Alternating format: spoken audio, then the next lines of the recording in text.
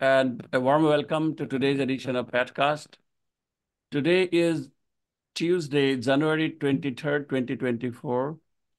I'm Rifat Mannan in California.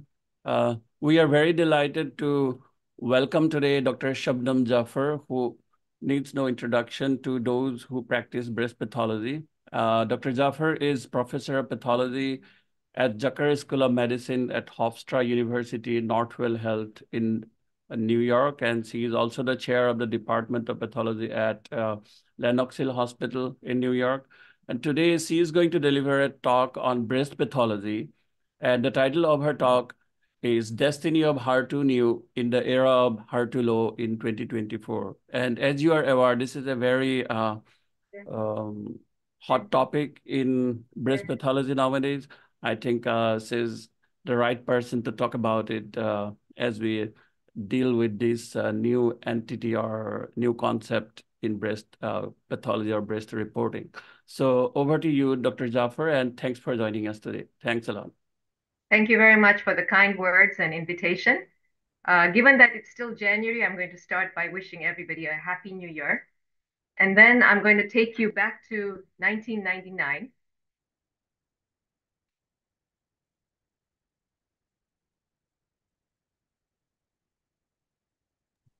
It At the seems you are time that, muted. Sorry, Dr. Jaffer, your microphone, can you check? can you hear me now? Yeah, that's fine. Okay, so Thank I'll you. take you back to 1999, the year that we went from the traditional classification of breast cancer as we know it and use it till today, in that we divide cancers into in situ and invasive, and by morphology, ductal versus lobular. At an IHC level, this translates to ER positive, ER negative, HER2 positive, and HER2 negative, or both. In 1999, this was more elegantly demonstrated. Trying to see if my, okay, yeah, this was more elegantly demonstrated by the landmark study, molecular study published by Peru et al., that revolutionized our method of classifying breast cancers into categories such as basal, luminal, and HER2 positive. For the purpose of this talk, I will concentrate on the HER2 positive cancers, which comprise approximately 15 to 20% of all breast cancers characterized by HER2 gene overexpression and amplification. So on this next slide, we see that the HER2 gene is a receptor tyrosine protein kinase encoded by the ERB2 gene on chromosome 17q12. It comprises membrane receptors that dimerize and phosphorylate to enable signal transduction from the cell exterior to the nucleus, resulting in angiogenesis, invasion, and aggressive behavior, resulting in poorly differentiated cancers and sometimes metastases to the brain. As seen on this graph, HER2 is both prognostic and predictive. On the left-hand side, you can see that HER2 positive is associated with poorer survival, whereas on the right side, paradoxically, HER2 also confers advantage in terms of improved survival from targeted therapy. The armamentarium of HER2 targeted therapy continues to grow and can be divided into three big categories. The monoclonal antibodies that target the external domain of HER2, seen on the left, which comprises of tyrosine kinase inhibitors that block receptors HER2-1 and 2, the antibody drug conjugates such as TDM1, and we will talk about TDXD today. And then you see on the right-hand side, the newer kids on the block, the bispecific antibodies, which as the name suggests, block two receptors, HER2 and HER3. And then we have vaccines, which use immunogenic models. So HER2 was born in 1935 from ERB2, and the phrase new was actually derived from a neuroblastoma mouse cell line model with homology to EGFR and led to the discovery of the HER2 new molecule on chromosome 17. As we look at the progression chart for HER2, the key milestones are 1998, when trastuzumab was used as first line of anti-HER2 targeted therapy, followed by lapatinib in 2007, at which time the first formally regulated ASCO-CAP guidelines were standardized, followed by changes in 2013 and 18. The ASCO-CAP HER2 FISH and IC guidelines are based on two mutually exclusive methods: the detection at the receptor level through the protein overexpression via IHC versus nuclear amplification at a cytogenetic level detected via fluorescent in situ hybridization. And there are separate algorithms for IHC and FISH for diagnostic purposes. When assessing HER2 IHC, the first task is to evaluate for the presence or absence of membranous staining, and if present, to determine if it's complete or incomplete. Over the years, the ASCO-CAP guidelines have undergone changes in description. For instance, we went from positivity being strong positive staining in greater than 30% of cells to greater than 10% of cells in 2013. There have also been changes in how we interpret ratios, and more recently to the creation of groups, as shown here. The current ASCO algorithm is structured to be binary, however. It's either positive or negative. This is because many of the first generational HER2-targeted therapies, as enlisted in these trials, were beneficial exclusively for patients with HER2-positive disease. Thus, the pathologist had no incentive to further subclassify HER2 values in detail. However, few new trials show efficacy of new drugs in cases of low HER2 expression. In particular, the DESTINY-Breast04 trial showed that compared to chemo, trastuzumab deruxtecan, which I will call TDXD, given its long name from here on, significantly prolonged progression-free and overall survival among previously treated patients with HER2-low metastatic breast cancers, regardless of hormone receptor status. So how do we define HER2-low? This definition has caused a paradigm shift in the binary classification of HER2 evaluation. If we revisit the original CAP algorithm, HER2-low is defined as HER2 1+ or 2+, that is FISH negative, as shown by the highlighted area in the algorithm right here. So this would be the wastebasket group. The success of the DESTINY-Breast04 trial lies in the ability of TDXD to transport the toxin TP1 to the nucleus, where it is enzymatically cleaved and internalized to exert its effect on cells that are HER2 positive or HER2 low. Then there is a release of toxin that affects neighboring cells that is equivalent to a bystander or permeable payload effect. You can imagine this as a Trojan horse delivery in that the drug binds to the external receptor, gets internalized, and then a payload occurs. Immediately after the release of the impactful DESTINY-B04 trial, TDXD was approved and endorsed by the FDA and the NCCN for patients with recurrent or metastatic disease that were HER2-low. So if we look back at our pie chart, if we simply divide breast cancer into HER2 plus and negative, this is what we would see. But then if we apply the HER2-low definition, you can see that you start getting a shift in the pie chart with an area that now shows you the HER2 1+, 2+, comprising about 60% on the chart. And then we see a third category of HER2-low emerge. And this can be either HER2-low, luminal, or HER2, which is ER positive, or triple negative, which means that these tumors are very heterogeneous at a morphologic, immunohistochemical, and molecular level, including clinical level. The results of the DESTINY-B04 trial have made it crucial for us to recognize the HER2-low category, and this spurred the much-awaited ASCO-CAP update that was released about a year ago. The bottom line of this update was basically the recommendations and the best practices. The recommendations, as you see here, reaffirmed the 2018 criteria.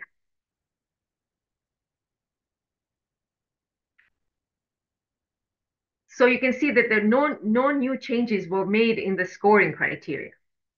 The authors felt that it was premature to create a HER2-low label since, as I showed you before, it does not represent a distinct biologic entity. It lacks unique molecular and clinical pathologic features, and in actuality is just a specific therapeutic subgroup that is clinically significant due to its drug eligibility. So how do they recommend dealing with this entity? They recommend using a footnote in HER2-IHC evaluation that goes beyond the dichotomous classification of HER2 by stating, and I quote, patients, and I'm quoting the footnote here, patients with breast cancers that are HER2 IHC 3+ or IHC 2+-ish amplified may be eligible for several therapies that disrupt HER2 signaling pathways. Invasive breast cancers that test HER2 negative, meaning that they are IHC 0, 1+, or 2+ that is not amplified by ISH, are more specifically considered HER2 negative for protein overexpression or gene amplifications, since non-overexpressed levels of the HER2 protein may be present in these cases. Patients with breast cancers that are HER2 IHC 1+ or IHC 2+-ish not amplified may be eligible for a treatment that targets non-amplified or non-overexpressed levels of HER2 expression for cytotoxic drug delivery. IHC 0 results do not result in eligibility currently. Similarly, few days prior to this publication, the updated CAP synoptic biomarker templates issued a footnote acknowledging the HER2-low entity by stating, and I quote again, breast cancers with HER2 IHC score 1+ or HER2 IHC score 2+ and a negative-ish result are eligible for clinically appropriated HER2 targeted therapy and may be reported as HER2-low. So going back to the ASCO CAP update, we will discuss now in detail the best practice updates for distinguishing 0 from 1+. So we will discuss each of these as we go. First, examining HER2 IHC stain slides using standardized ASCO CAP guideline scoring criteria. For this, we use the ASCO CAP criteria as shown here in algorithm form as instituted in 2018 with no new changes to this scoring. Second, examining HER2 IHC at high power at 40x to help discriminate 0 from 1+. My recommendation for this is that HER2 IHC interpretation should be approached in a two-pronged fashion, qualitative and quantitative, keeping in mind that the 10% cutoff is crucial. It is important for the pathologist to first scan the H&E slide at low power for determining percentage, and then hone in at high power to determine strength of membranous staining. As you can see, the HER2 IHC result is inversely related to the magnitude necessary to determine score. For example, a positive score can be easily appreciated at low power, 4x, but as the strength of the staining decreases, meaning if you go to 2+, 1+, and 0+, the magnitude needed to determine it increases. So to discriminate from 0 from 1+, it is now incumbent that the pathologist use 40x, high power. But despite well-defined criteria, scoring HER2 IHC can be tricky business, as seen by this round-robin study, which analyzed the inter-observer variability of HER2 IHC interpretation. In this study, which used 18 pathologists who scanned slides from a selected set of breast cancer biopsies using a 4-point scale, they found that there was only a 26% concordance for distinguishing 0 from 1+, compared with 58% concordance between 2+ and 3 plus. This is because interpretation is operator level dependent and subjective, requiring skill and experience. However, the pathologists admitted after the results were published that they weren't aware of the importance of distinguishing between the low scores and would have performed better had they been more vigilant. So what happens if you educate and inform the pathologist? Will the results get better? It's been done. This is a recent study looking at concordance after you educate and inform pathologists about scoring and being very mindful of especially the lower end spectrum of the scores. And what we learned from this study that yes, the results got better, but still, it seems like we need more accurate and reproducible methods for selecting patients who may benefit from the newly approved HER2 targeting agents on HER2-low breast cancers. So while we improved, we did not achieve perfection. There's no doubt that HER2 IHC is limited. Its disadvantages including limited dynamic range, sensitivity to variables, its semi-quantitative nature, and being that it is observer dependent. So what future alternatives can we use to detect HER2-low that goes beyond the microscopic level? We need more sensitive and quantitative IHC assays. We need HER2 quantitative image analysis, RT-qPCR, targeted mass spectrometry, and immunofluorescence. And all these are happening at a research level. They're not quite there, even though Page has had its AI evaluation of HER2 FDA approved. So in the future, we see more and more of these getting approved for evaluation of HER2 that is more sensitive and goes beyond what we can see at a microscopic level, which might be important as I discuss more trials. But for now, all we have is IHC. So let's make the most of it. The ASCO CAP update advocates to consider second pathologist review in all challenging borderline cases for distinguishing 0 and 1 plus and to seek consensus when necessary.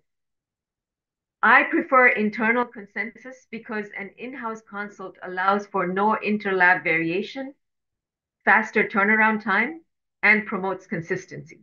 But if this is not achievable, then sending it to your other colleagues, maybe at other institutions who are experts in breast pathology, may be a viable option.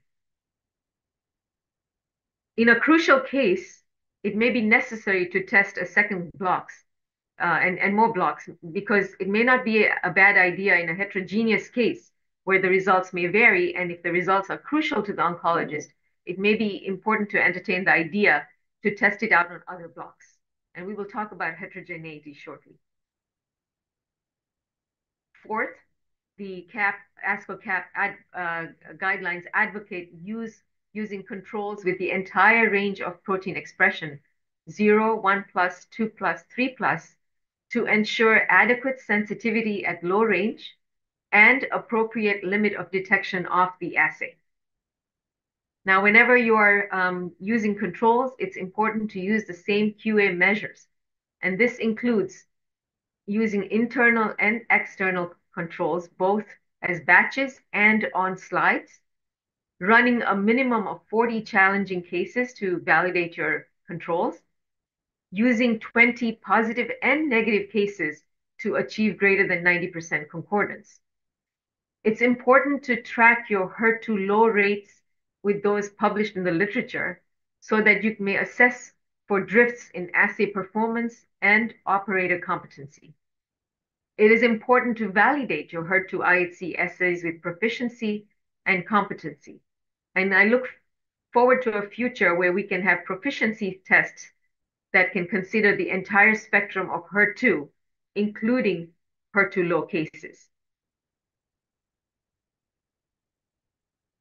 The fifth rule advocated by ASCO CAP guidelines is to pay careful attention to pre-analytic conditions. These include ensuring that you have an adequate sample for HER2 testing, meaning that you have more than 50 invasive carcinoma cells that suffer from no severe processing or crush artifact, that you're able to visualize them very well. You minimize cold ischemic time to less than 60% to preserve so that the tissue is preserved and antigen preservation is retained. To standardize tissue fixation using 10% neutral buffered formalin, and this can range from 6 to 72 hours at max. Avoid specimens that are decalcified whenever possible, and if you are to decalcify, use EDTA. Pictures are louder than words, and I hope these images from a recent publication stress the effect of cold ischemia time on IHC results. The top left box showing preservation of the immunohistochemical stain HER2 due to quick fixation, but then you see a progression due to lack therefore. 3 hours, 24 hours, and 48 hours, where you start getting a change in your HER2 IHC reading to the point where it's negative at 48 hours. It is important to stress that these analytic conditions should not only be observed in breast, but also something that we forget is in the metastatic samples that you're going to be working up, ruling out breast cancer and staining for HER2 IHC.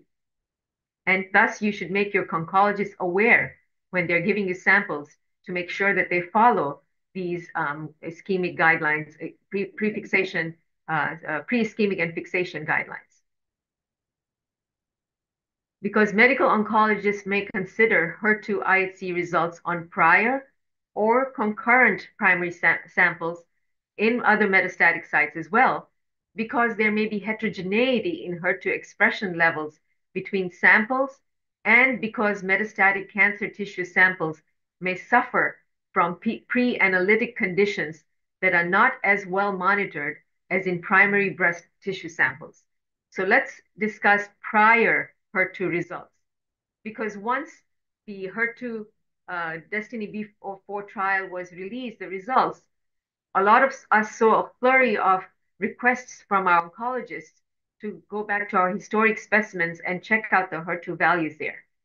It's important when you're looking at the older reports or slides to see what ASCO CAP HER2 criteria were used at the time of reporting. Since I mentioned to you that the guidelines had changed as far as 3+ percentage, as far as ratios, as far as groups. So look at the reports and make sure what year the criteria was used and if it affected your results. Keep in mind that archived slides may fade or develop artifacts over time, so interpret these with caution. In case of doubt, it is better to repeat stains on freshly cut slides and try to avoid testing on archived, pre-cut, unstained slides that are greater than 6 weeks because they may be antigen decay as a result of time. It's also important which antibody clone and methodology was used. So as far as HER2 IHC clones, the clone does influence the identification of HER2. Different antibodies use different detection and retrieval systems, but the literature shows fair to moderate agreement. There are several FDA-approved IHC assays that are cleared and used primarily for identifying HER2-positive disease, but discrimination in the low end is less well defined. For the purposes of the Destiny B04 trial, you should be aware that the approved companion diagnostic test that is FDA approved is the 4B5. There are other HER2 clones that are comparable, but I would recommend that you stick to the 4B5 if you can. Now let's get to HER2 heterogeneity that I've been promising that we will talk about. What is the definition of HER2 heterogeneity? As the name suggests, it's the opposite of heterogeneity, meaning that the evaluation is not homogeneous.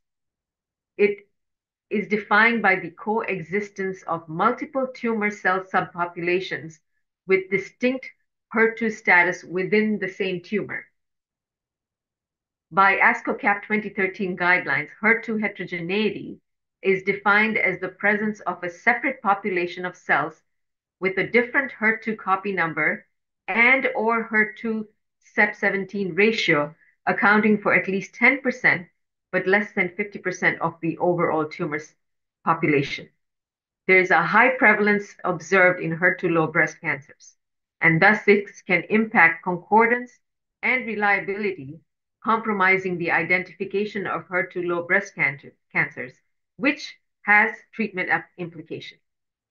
So here's an example of what I mean as far as HER2 heterogeneity. We have a tumor seen in 3 different panes. Morphologically on the top by H&E, they are completely similar to identical. However, at an IHC level, you can see that the reading, the score, shifts or ranges from 1+ on the right to 2+ in the middle to being 3+ as shown by the 3+ strong staining in greater than 10% of cells.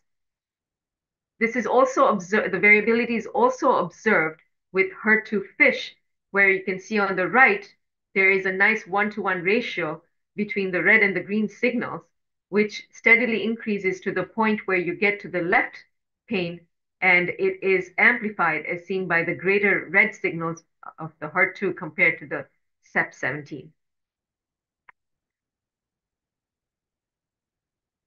HER2 heterogeneity may also be temporal, which means that it can change, it can be variable from the primary core biopsy to the primary excision to seeing it even in the concurrent axillary lymph node metastases to after treatment, be it neoadjuvant, chemo or endocrine therapy, to recurrence, and to finally metastasis, even multiple metastases. And why does this happen? Why does HER2 status change over time? It could be due to many reasons, which we'll go over. First, sampling error. You may be seeing a core biopsy versus an excision. And as I demonstrated with the HER2 heterogeneous case, if it is a heterogeneous tumor, it depends what you were seeing at what point in the patient's tumor journey, which is the second point that I'm pointing out here, which is intratumoral heterogeneity. Then there may be pre-analytic variables that I demonstrated with the picture, that if there is a discrepancy between how they were observed, they may lead to discrepant results of HER2 between specimens. We see this especially between core biopsy and excision, because the core biopsy, being that it's small, the pre-analytic variables are able to be met very quickly given the small volume of tissue that's retrieved in achieving the fold ischemic time and the fixation times, whereas with a gross specimen, you have to ensure that it is received in a timely fashion in your lab if it's received fresh. It is then grossly cut right away and immersed in formalin. And there are challenges to doing this, but these challenges need to be met and the obstacles need to be identified so that you can eliminate the problems associated with it so that your HER2 IHC rates are as good as that seen on core biopsy. Lastly, the tumor itself may change from one point in the patient's journey to another, and the HER2 may also change as a result. Thus, testing HER2 during a patient's cancer journey is important and impacts treatment decisions. So which specimen should we use for determining a patient's HER2 status? I would say test as many as possible, whichever one is going to impact on the patient's eligibility for becoming HER2 positive. We define HER2 positivity as any HER2 positive during the patient's journey with cancer. Now let's look at the change from core biopsy to excision. For now, as per ASCO-CAP guidelines, we perform biomarkers on primary breast cancers, preferably on core biopsies as recommended by ASCO-CAP guidelines, and only repeat it on excision under special circumstances. In 2013, the circumstances were say, you were mandated to repeat them if negative on core biopsy. But that was changed in 2018 um, to say that you had a choice in repeating them on excision, um, particularly when or you were mandated only if you had these conditions. If the tumor was grade 3, if the amount of invasive tumor in the core biopsy specimen was small, if the resection specimen contains high-grade carcinoma that is morphologically distinct from that in the core, if the core biopsy result is equivocal for HER2 after testing by both ISH and IHC, and if there's any doubt about the handling of the core biopsy specimen, be it long ischemic time, short time in fixative, different fixatives used, I would even say different antibodies used, or the test is suspected by the pathologist to be negative on the basis of testing error.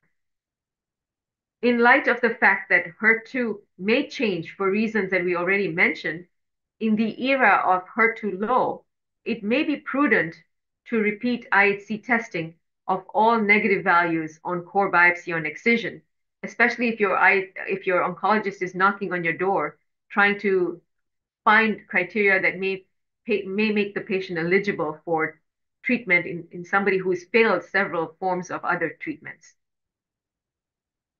A recent publication looking at this, meaning the concordance between HER2-low on core biopsy versus excision, showed actually an alarming rate of 50% gain in HER2-low status on excision compared to core biopsy.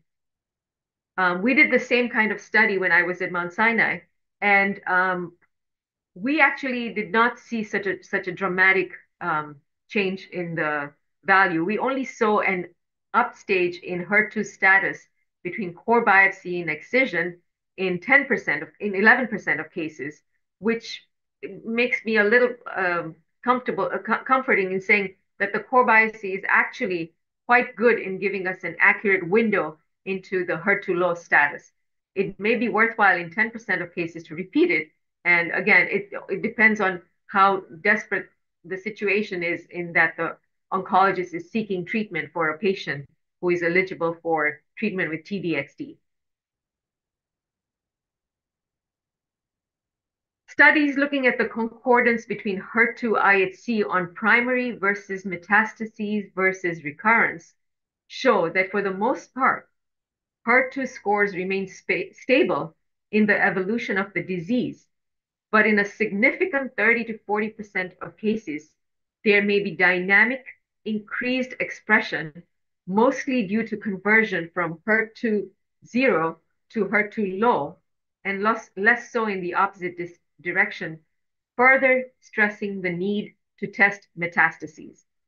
Again, in a study that I did with my team at Mount Sinai, we found a concordance HER2-low rate of 59% with potential meaningful differences in HER2-low therapy in only 28% of cases.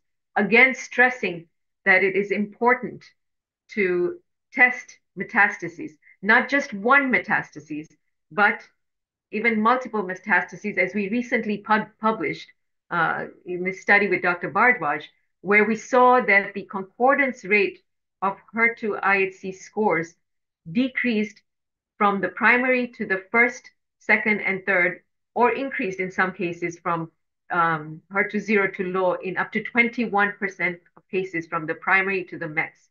So every time a patient presents with a new metastasis, it is important to test each metastasis because of the discrepancy that may be seen in a small percentage of cases. It's again stresses the importance of testing any new metastases in a patient's journey with HER2-0 cancer due to the existence of intra-patient intermetastases heterogeneity of HER2. This brings me to the last clinical trial that I will discuss, and that is the DAISY trial. In this trial, patients treated with T-DXd showed response rates that were particularly high in HER2 positive and HER2-low, but similar results to HER2-low in even HER2-zero cases, which provokes the question as to what are the reasons for this HER2-zero response rate. I'm going to go over these three reasons. One, maybe we were dealing with what we call ultra low HER2 expression. And by that, we mean, as seen here in the bottom, not HER2 negative can be divided into being dead negative with no membranous staining, meaning totally zero, nothing seen at an IHC level, versus when you see a little bit of staining, which we call faint, barely perceptible expression in as we interpret as 1 plus in less than 10% of tumor cells. Um, and this is also being investigated in the Destiny Breast 06 trial. So this is what we call the HER2 low, HER2 ultra low. So maybe these tumors were ultra low, and maybe we need a more sensitive test that I mentioned all the different methodologies that are out there to try to detect and measure HER2 at a subcellular level that is beyond the naked eye at a microscopic IHC and FISH level. Secondly, it could be discrepancies, as I mentioned before, variability between one specimen to another with regards to pre-analytic variables, interpretation, clone, heterogeneity, and sampling error. Maybe these were not really HER2 zeros, but it depends which specimen you were doing and which variable affected it. And finally, maybe TDXD is an amazing drug that has a payload effect that cures even HER2 zero patients. And we will see as we anxiously await the results of Destiny B06 to see if this payload effect is really as remarkable and as impactful. But we have to wait as the results accumulate and come back on this trial. So how should a HER2 IHC report look like in 2024? It's no longer enough for a pathologist to just say HER2 negative. The report must have details and granularity as to whether the negativity is 0 or 1 plus. So you start with a score. And then the next aspect is the percentage of cell staining. And as I pointed out, the 10% cutoff is very crucial in distinguishing between a 0 and a 1 plus as far as the intensity of staining. And again, it's crucial for a 3 plus. So all these 10 plus cutoffs are very important. Then you must, when looking at staining intensity, determine if the membranous staining is complete or incomplete, and this should also be in your report. Is the staining faint, barely perceptible, weak, moderate, strong? This again goes back to the 0, 1 plus, 2 plus, 3 plus. Keep in mind that all the 2 pluses must have FISH done, and that this should be on your report as pending. It's important to mention which antibody clone you have used. And as I mentioned, the 4B5 is the FDA approved, and that was the companion diagnostic test used in the Destiny B04 trial. You must mention your cold ischemic time, which should be less than 1 hour. You must mention your fixation time, which should be less than 72 hours, but no more than 6 hours, no less than 6 hours. And then if it was a challenging case that required you to look at with a breast pathologist or with another pathologist, you should also put that in the report that a consensus was performed. And while the update advocates doing a consensus for 0 to 1 plus cases, in my own personal experience, I sometimes need a second opinion on a case that I can't decide if it's 2 plus, 3 plus in percentage.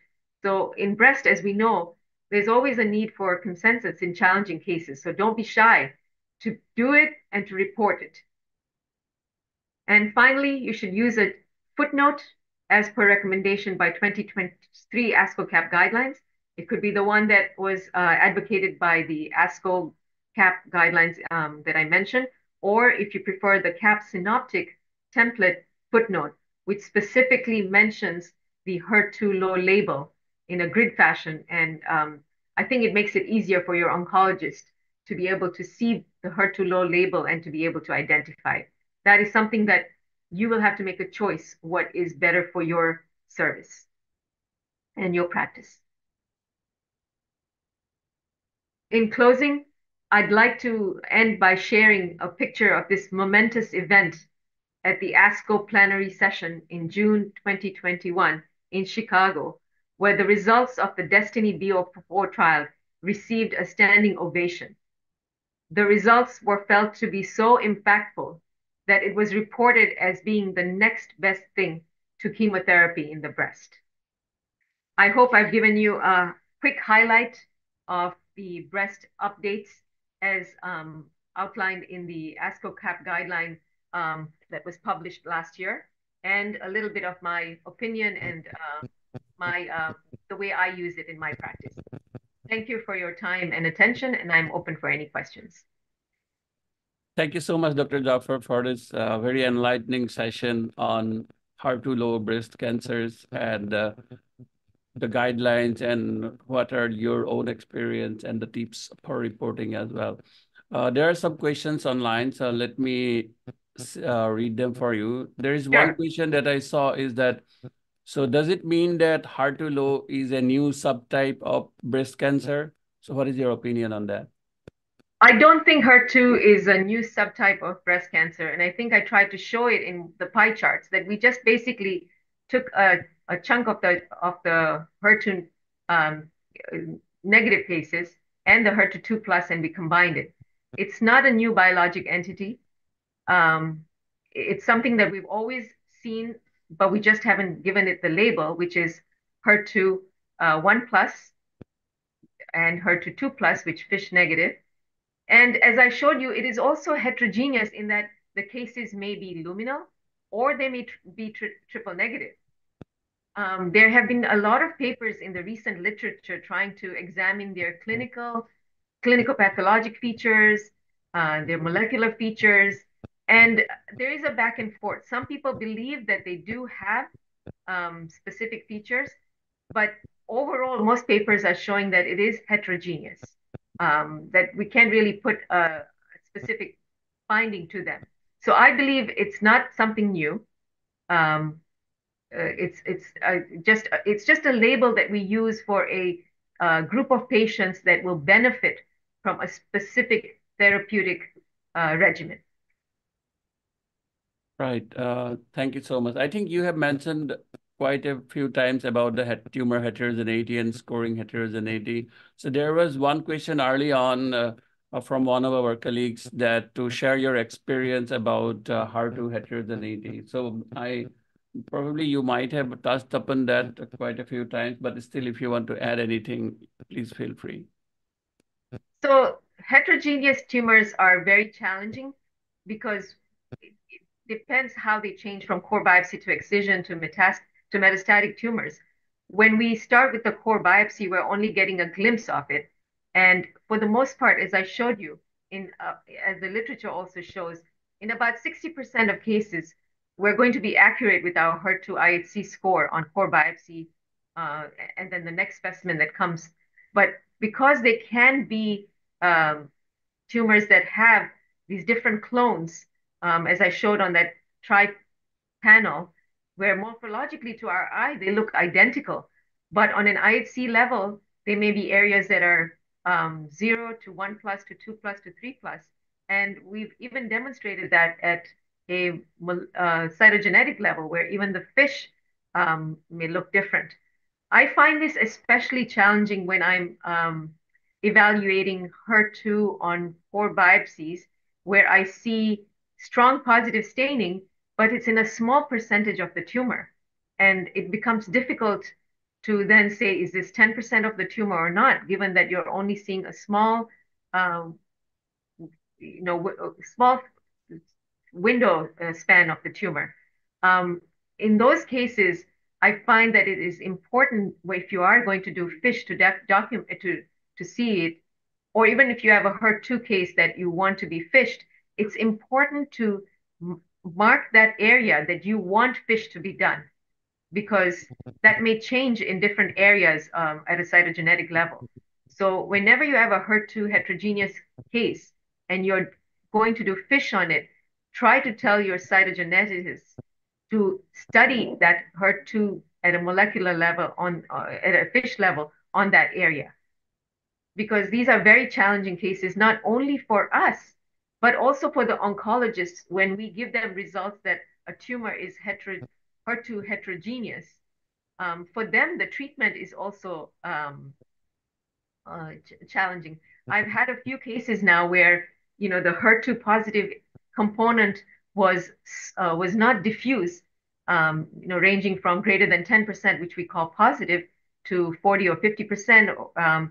And over long-term follow-up, these patients do not respond as well to anti-HER2 agents as other patients that are diffusely and HER2 3 plus positive, uh, because these tumors are maybe different.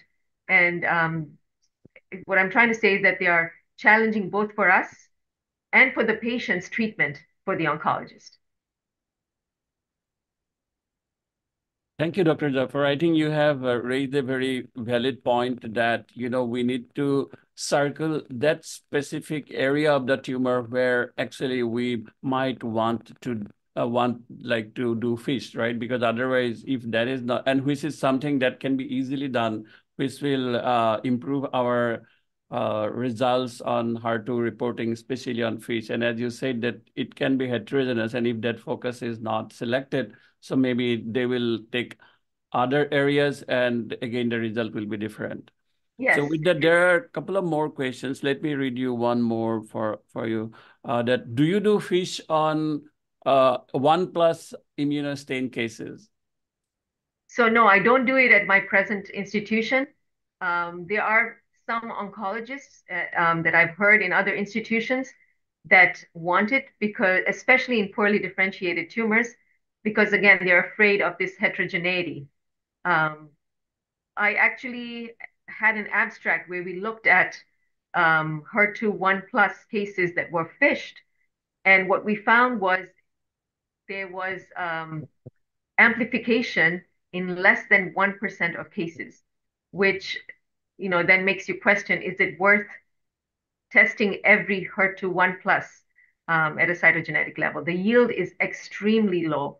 And so at the current time, ASCO-CAP guidelines do not advocate it. We only do FISH in 2+ cases.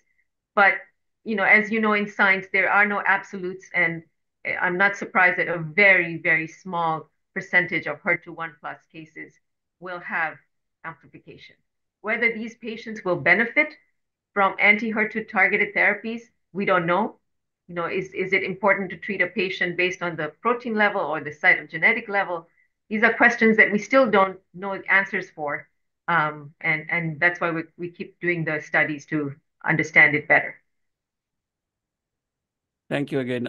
There is a long question from one of our colleagues. Let me read it for you. Sure. When the original HER2 IHC were validated, most labs won't have optimized or titrated their antibodies for differentiating 0 and 1+, as both were considered negative. Can we rely on those titrations for us to reliably differentiate HER2 0 and 1+, which can have significant impact on potential therapeutic selection? I hope I was clear. Yeah. This is, as I said, as soon as the Destiny Breast 04 trial results came out, you can imagine the thoughts that were going on in the oncologist's mind. And it's something that you have to be able to know your lab's was your lab meeting the ischemic time? Was your lab meeting the fixation time? Was your lab validating the assay? What assay were they using? What antibody clone were they using? These are all important questions. And again, oncologists were knocking on our doors asking these questions. And if there was a doubt at any point, and if it was important to the patient's prognosis, and if eligibility to TDXD was questionable, it's up to the pathologist and the oncologist to determine if it's worth repeating the stains on a fresh specimen. And as I mentioned, whenever you have historic specimens, you want to see what criteria was used. And if you need to repeat the stains, make sure you use new blank slides, because the antigen decay can occur on older slides. So it created it kind of became a Pandora's box, but each institution had to figure it out between the oncologist and the pathologist, what was the right um, criteria used and what was the right thing to move forward. All right. Thank you, Dr. Jaffer. So there is another question that I saw that how to not miss the HER2-low cases. That meaning that how can we, what are your suggestions to improve inter-observer variability for HER2-low cases? What would you suggest to our colleagues? So as I mentioned, you know, pathologists try their best to achieve concordance, but the interpretation of HER2-IHC is subjective, it's operator dependent, it's experience dependent, and that's why the CAP update, ASCO CAP update recommends that in case of doubt, to seek a second opinion. Don't be shy of that. I've been practicing breast pathology for 25 years now. I'm not shy to show my other breast pathology colleagues a case when I am stumped, be it on an HNA level, be it on an IHC level. When the results are going to make such an impact to a patient, it's not your ego, it's the patient's um, prognosis that's important. So anytime you are struggling with a cutoff value, you're struggling to, is this 0 or is this 1 plus?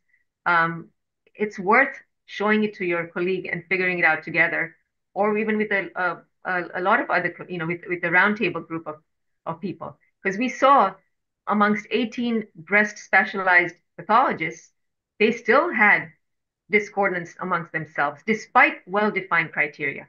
And then I showed you next that even after you educate these pathologists and you tell them we're specifically looking at the granularity of these reports, we still saw that there was some level of discordance between pathologists.